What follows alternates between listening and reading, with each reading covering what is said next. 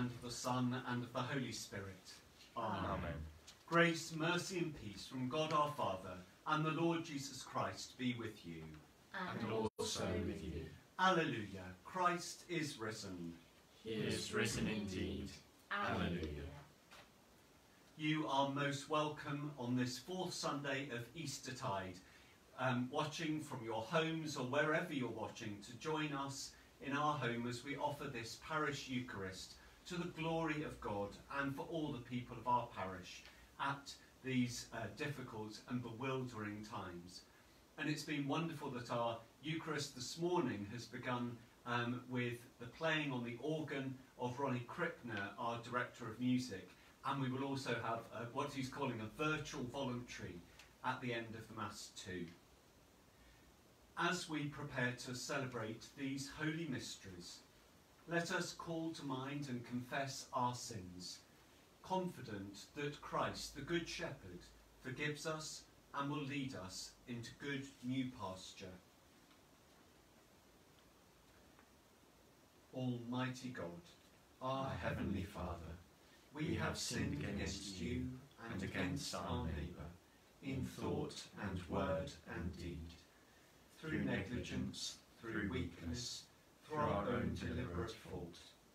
We are truly sorry and repent of all our sins, for the sake of your Son, Jesus Christ, who died for us. Forgive us all that is past, and grant that we may serve you in newness of life, to the glory of your name. Amen. May Almighty God have mercy on you, forgive you your sins, and bring you to everlasting life. Amen. Lord, have mercy. Lord, have mercy. Christ, have mercy. Christ, have mercy. Lord, have mercy. Lord, have mercy. Glory to God in the highest, And peace to his people on earth. Lord God, Heavenly King, Almighty God and Father, we worship you, we give you thanks, we praise you for your glory. Lord Jesus Christ, only Son of the Father, Lord God, Lamb of God, you take away the sin of the world. Have mercy on us. You are seated at the right hand of the Father. Receive our prayer. For you alone are the Holy One. You alone are the Lord. You alone are the Most High, Jesus Christ, with the Holy Spirit, in the glory of God the Father. Amen. Let us pray. Almighty God, whose Son, Jesus Christ, is the resurrection and the life, raise us who trust in him from the death of sin to the life of righteousness, that we may seek those things which are above, where he reigns with you in the unity of the Holy Spirit, one God, now and forever. Amen.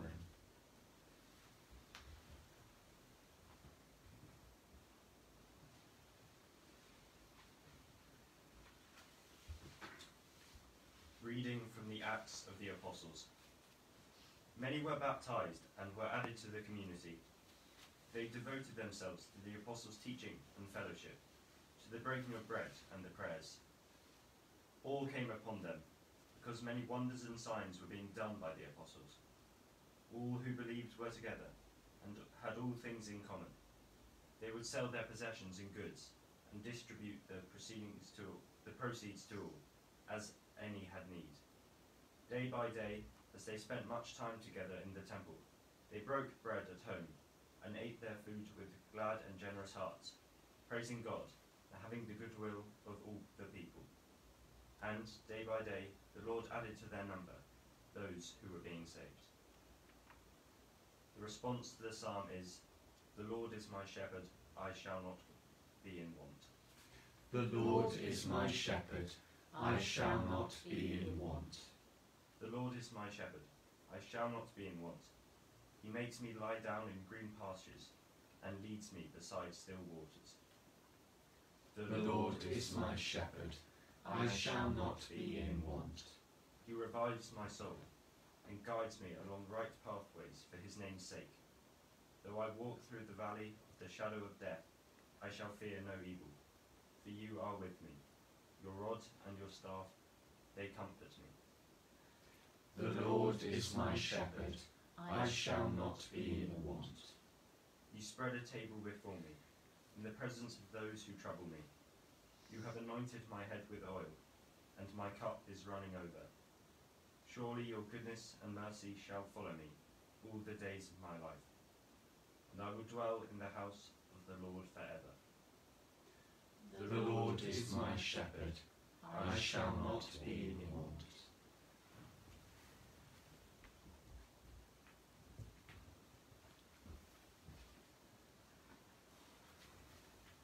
A reading from the first letter of Peter. A reading from the first letter of Peter. Brothers and sisters, it is a credit to you if, being aware of God, you endure pain while suffering unjustly. If you endure when you are beaten for doing wrong, what credit is that? But if you endure when you do right and suffer for it, you have God's approval. For to this you have been called, because Christ also suffered for you, leaving you an example, so that you should follow in his steps. He committed no sin, and no deceit was found in his mouth. When he was abused, he did not return abuse. When he suffered, he did not threaten, but he entrusted himself to the one who judges justly. He himself bore our sins in his body on the cross, so that, free from sins, we might live for righteousness. By his wounds you have been healed. For you were going astray like sheep, but now you have returned to the shepherd and the guardian of your souls. This is the word of the Lord. Thanks be to God. Alleluia, alleluia. I am the first and the last, says the Lord, and the living one. I was dead, and behold, I am alive forevermore. Alleluia.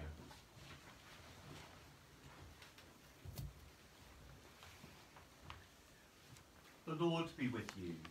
And also with you. Hear the gospel of our Lord Jesus Christ according to John. Glory to you, O Lord. Jesus said to the Pharisees, "Very truly I tell you, anyone who does not enter the sheepfold by the gate, but climbs in by another way is a thief and a bandit. The one who enters by the gate is the shepherd of the sheep. The gatekeeper opens the gate for him, and the sheep hear his voice. He calls his own sheep by name and leads them out. When he has brought out all his own, he goes ahead of them, and the sheep follow him because they know his voice. They will not follow a stranger, but they will run from him because they do not know the voice of strangers." Jesus used this figure of speech with them, but they did not understand what he was saying to them. So again Jesus said to them, "Very truly I tell you, I am the gate for the sheep. All who came before me are thieves and bandits, but the sheep did not listen to them. I am the gate. Whoever enters by me will be saved, and will come in and go out and find pasture. The thief comes only to steal and kill and destroy. I came that they may have life, and have it abundantly." This is the gospel of the Lord. Praise to you, O Christ.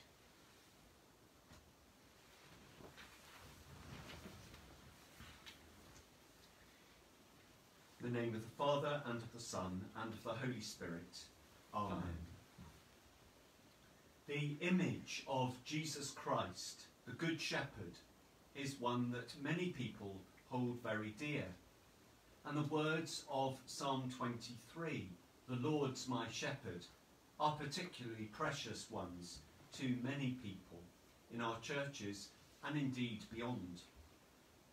Today is often known as Good Shepherd Sunday because of the gospel reading of the day, and is associated too with prayer for vocations to the priesthood, because each priest is charged by the bishop at ordination with these powerful, inspiring and humbling words: keep the example of the Good Shepherd always before you. That is the charge to the priest of pastoral care. And the ordination rite is peppered with shepherding images. I know some people find the imagery of the priest or bishop as shepherd to be unhelpful or even patronising because of the inference that they, as part of the flock, are somehow dumb, bleating, stupid creatures like sheep. It's worth noting, though, that the word congregation comes from the Latin con, meaning together with, and gregis or grex, meaning flock. We come together as a flock, even if sometimes we have dumb, bleating or stupid shepherds at the head of the flock. The image of the shepherd and the flock is an image that Jesus uses liberally, including charging St. Peter with the care of the flock after his resurrection, saying, "Feed my sheep." And in our second reading, the church is likened to the flock, for you were going astray like sheep. Pastoral care, then, is something bishops and priests are particularly charged with. Bishops carry a shepherd's crook, after all. But pastoral care and contact within the body of Christ, the flock, is also the responsibility of everyone. And I hope that you're using this lockdown time to keep in touch with those people you know from church, encouraging them in endurance, in faith, and in hope. Pastoral care is about being connected in the body of Christ. And the role of the shepherd within that is very often to show compassion, sometimes to show direction, and occasionally it's about nudging or cajoling the stubborn onwards to good pastures. Sometimes it is about making huge sacrifices for the flock after the example of the Good Shepherd, not like the hired hand, but as a priest, passionate about the safety and well-being of his flock, as today's Gospel implies. The first letter of Peter, our second reading, speaks of the flock going astray. Flocks go astray when individuals are cut off in some way and each go their own way. And don't we know that feeling now? The flock is dispersed, the church. We can't come together with one another. We are like sheep, scattered across hills and valleys, across our town, not able to be in the sheepfold of our temple, our church. Yet Peter also speaks of the scattered flock returning to the shepherd and guardian of your souls. The return to the shepherd and guardian of our souls is the promise held out that the flock will congregate again and will be able to know the promise of the Good Shepherd. I came that they may have life and have it abundantly. What a promise. In times where our lives are impaired and limited because we can't congregate, the promise of fullness of life, abundant life, is one for which we yearn, hanker, desire and long. And this is the great gift of Psalm 23, the Lord's my shepherd. That deeply loved psalm is like a compass that will guide us on the path to abundance of life. It narrates for us our predicament, sets the bearings of our route out of all of this, and sets our sights on the destination. Of course, the opening line, causes some confusion and has done for generations. The Lord's my shepherd, I'll not want. It can all too easily be interpreted as, I don't want the Lord as my shepherd, when of course it means, because the Lord is my shepherd, there is nothing I can lack, nothing I'll be in want for. That itself is a powerful message of assurance at this time. I shall not be in want, because the Good Shepherd leads me to rest in green pastures, leads me on my journey beside still rather than turbulent waters. One paraphrase of the Bible renders it like this: God, my shepherd, I don't need a thing. You've bedded me down in lush meadows. You find me quiet pools to drink from. Well, that's all very well at the moment, as we're locked down, locked in and socially isolated. I can't go into a park, whether lush meadow or not, and lie down. And if I wander around the still waters at Wadden Ponds for more than an hour, I'll be moved on. But there's something deeper going on here. He revives my soul. At the moment, many people know the feeling of their souls being heavy and downcast. And the words of another psalm, Psalm 42, ring very true. Why are you so full of heaviness, O my soul? Why are you so disquieted within me? Our souls need reviving, like a dry and thirsty land where there is no water, as another psalm puts it. Reviving literally means bringing back to life. And there's a huge flag waving for us. This is about resurrection.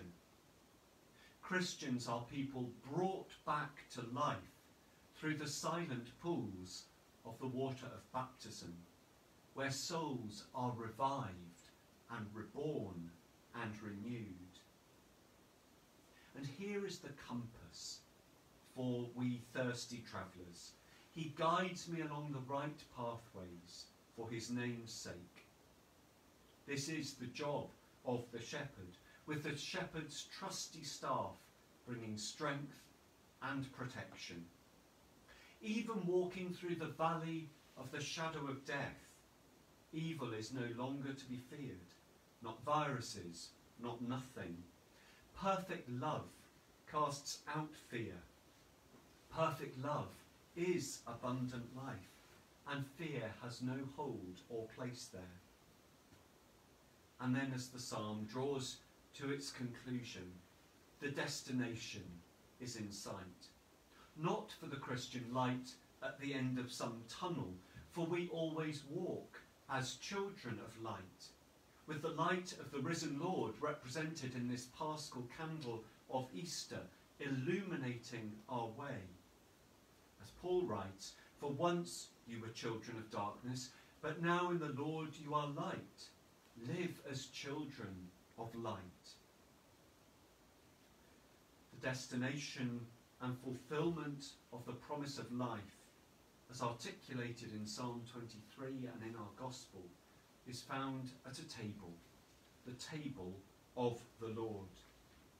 Here is the anointing, healing love of the Good Shepherd.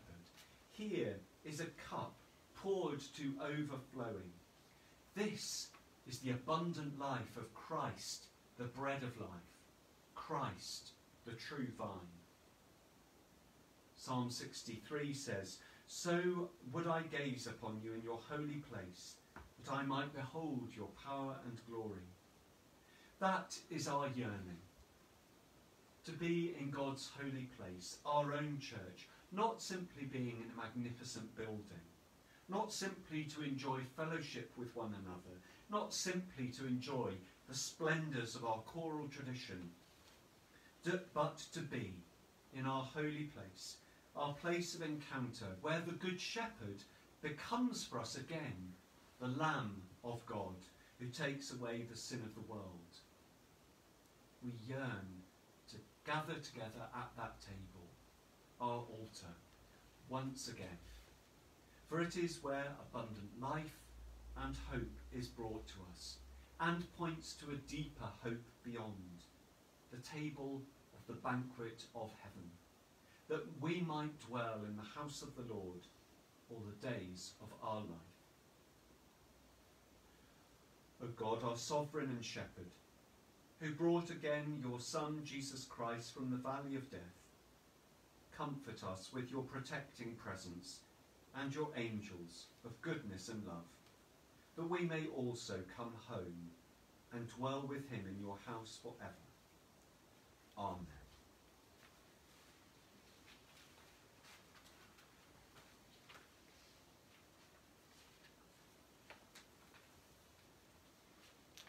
So now let us proclaim our faith in God, Father, Son, and Holy Spirit.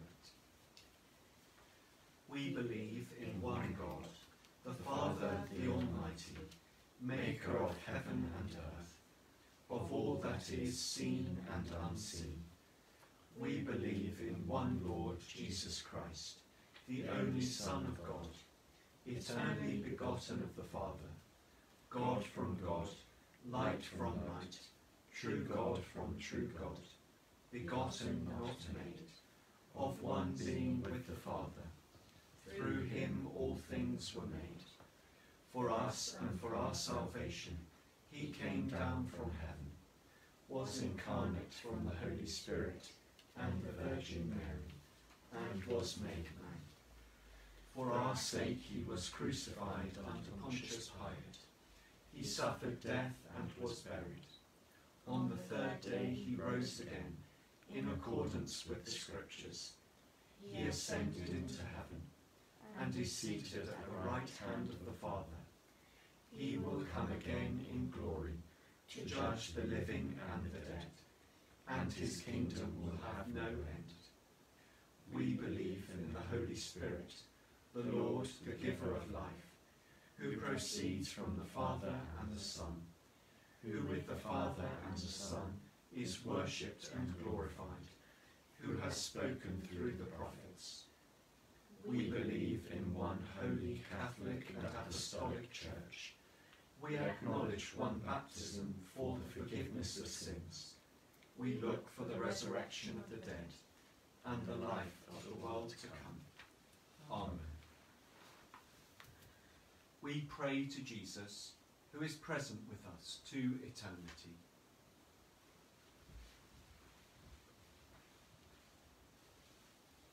Jesus, light of the world, bring the light and peace of your gospel to the nations. Jesus, Lord of life, in your mercy hear us. Jesus, bread of life, give food to the hungry and nourish us all with your word. Jesus, Lord of life, in your mercy hear us. Jesus, our way, our truth, our life, be with us and all who follow you in the way. Deepen our appreciation of your truth and fill us with your life. Jesus, Lord of life, in your mercy hear us. Jesus, good shepherd, who gave your life for the sheep, recover the straggler, bind up the injured, strengthen the sick, and lead the healthy and strong to new pastures. Jesus, Lord of life, in your mercy hear us. Jesus, the resurrection and the life, we give you thanks for all who have lived and believed in you. Raise us with them to eternal life. Jesus, Lord of life, in your mercy hear us. Accept our prayers and be with us always. Amen.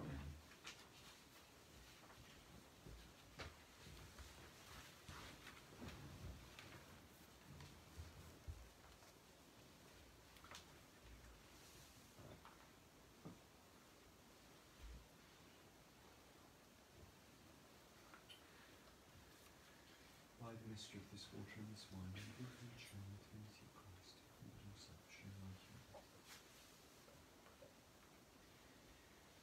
Blessed are you, Lord, God of all creation. Through your goodness we have this bread to offer, which earth has given and human hands have made. It will become for us the bread of life. Blessed be God forever. Blessed are you, Lord, God of all creation, through your goodness we have this wine to offer, fruit of the vine and work of human hands. It will become for us the cup of salvation. Blessed be God forever.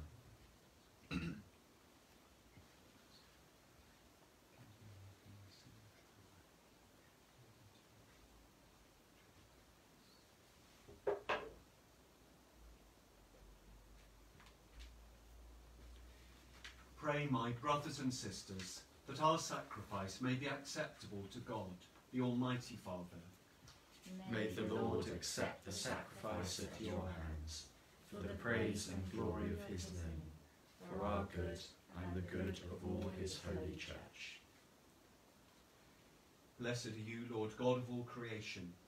In your loving care you spread before us the table of life, and give us the cup of salvation to drink.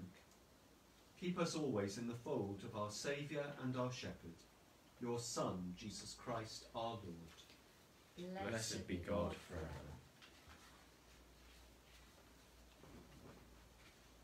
The Lord be with you. And also with you. Lift up your hearts. We lift them to the Lord. Let us give thanks to the Lord our God. It is right to give thanks and praise. It is indeed right, our duty and our joy, always and everywhere to give you thanks, Almighty and eternal Father, and in these days of Easter to celebrate with joyful hearts the memory of your wonderful works. For by the mystery of his passion, Jesus Christ, your risen Son, has conquered the powers of death and hell, and restored in men and women the image of your glory. He has placed them once more in paradise, and opened to them the gate of life eternal. And so in the joy of this Passover, earth and heaven resound with gladness, while angels and archangels and all the powers of creation sing forever the hymn of your glory. Holy, holy, holy Lord, God of power and might, heaven and earth are full of your glory. Hosanna in the highest. Blessed is he who comes in the name of the Lord. Hosanna in the highest. Lord, you are holy indeed, the source of all holiness. Grant that by the power of your Holy Spirit and according to your holy will, these gifts of bread and wine may be to us the body and blood of our Lord Jesus Christ. In the same night that he was betrayed, took bread and gave you thanks. He broke it and gave it to his disciples, saying, "Take, eat. This is my body which is given for you. Do this in remembrance of me."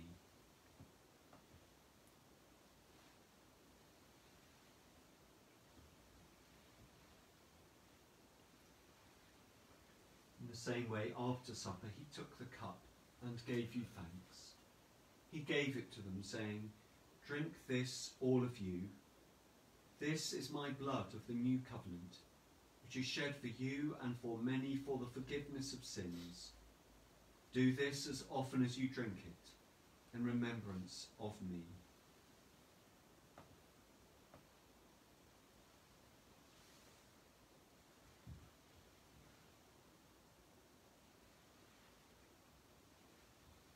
Great is the mystery of faith. Christ has died. Christ is risen. Christ will come again. And so, Father, calling to mind his death on the cross, his perfect sacrifice made once for the sins of the whole world, rejoicing in his mighty resurrection and glorious ascension, and looking for his coming in glory, we celebrate this memorial of our redemption. As we offer you this, our sacrifice of praise and thanksgiving, we bring before you this bread and this cup, and we thank you for counting us worthy to stand in your presence and serve you. Remember, Lord, your church in every land. Reveal her unity, guard her faith, and preserve her in peace, together with Christopher, our bishop, Jonathan, Bishop of Croydon, and all pastors who minister in your name. Send the Holy Spirit on your people, and gather into one in your kingdom all who share this one bread and one cup, so that we, in the company of the Blessed Virgin Mary, St. John the Baptist, St. George, St. Andrew, the holy apostles and martyrs and all the saints, may praise and glorify you forever, through Jesus Christ our Lord, by whom and with whom and in whom, in the unity of the Holy Spirit, all honour and glory be yours, Almighty Father, for ever and ever. Amen.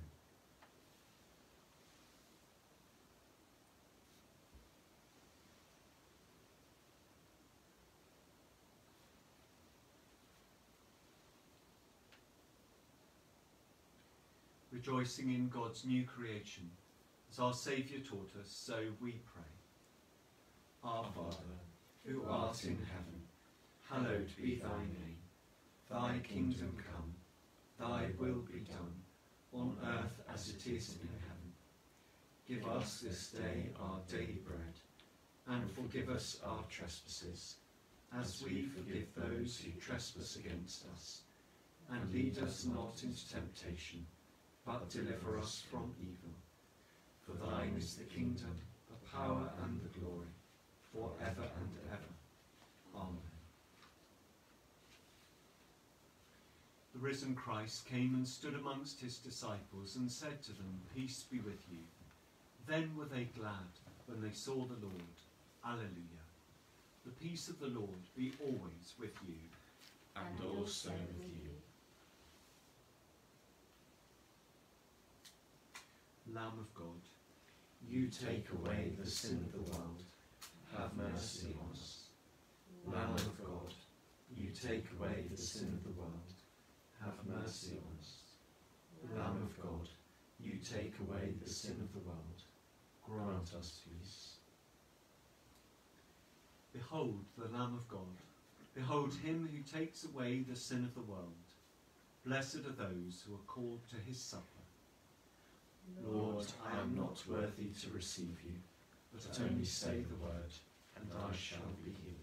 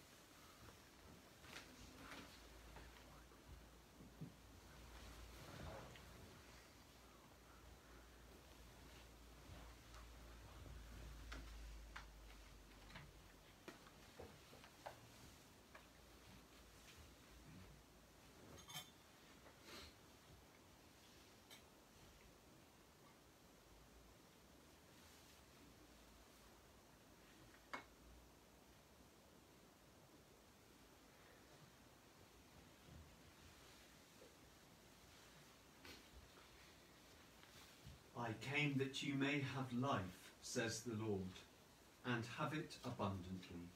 Alleluia.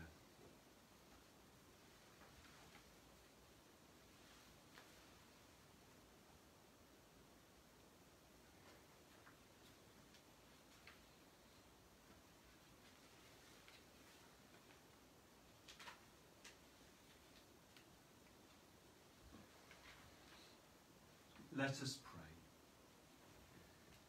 Merciful Father, you gave your Son, Jesus Christ, to be the Good Shepherd, and in his love for us to lay down his life and rise again. Keep us always under his protection, and give us grace to follow in his steps, through Jesus Christ our Lord. Amen. The Lord be with you. And also with you. The God of peace, who brought again from the dead our Lord Jesus, that great shepherd of the sheep, through the blood of the eternal covenant, make you perfect in every good work to do his will, working in you that which is well-pleasing in his sight. And the blessing of God Almighty, the Father, the Son, and the Holy Spirit, be amongst you and remain with you always. Amen. Go in the peace of Christ. Alleluia, alleluia. Thanks be to God. Alleluia, alleluia.